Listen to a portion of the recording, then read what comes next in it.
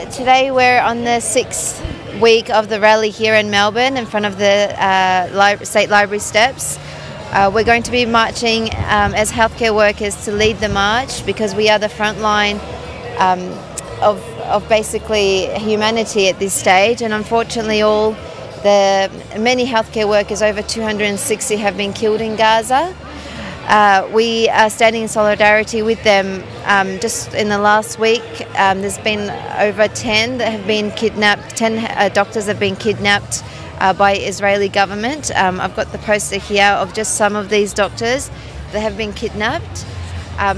We say no to this. We say no to genocide of doctors, no to genocide of healthcare workers.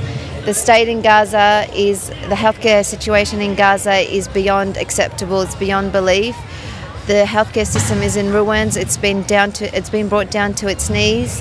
There's no anaesthesia. Women having cesareans, 7 layers of skin being cut open without anaesthetics.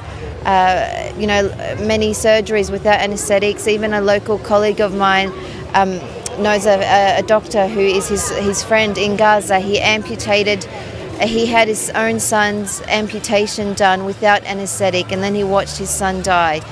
He will never recover from this. This is post-traumatic stress disorder at its core. No one can recover from this. Our healthcare workers in Gaza will never recover from this. They've been traumatised, and they'll continue to be traumatised every time they see patients in Gaza that have lived through this war, have had amputations, have had injuries and wounds, whether they're physical or psychological.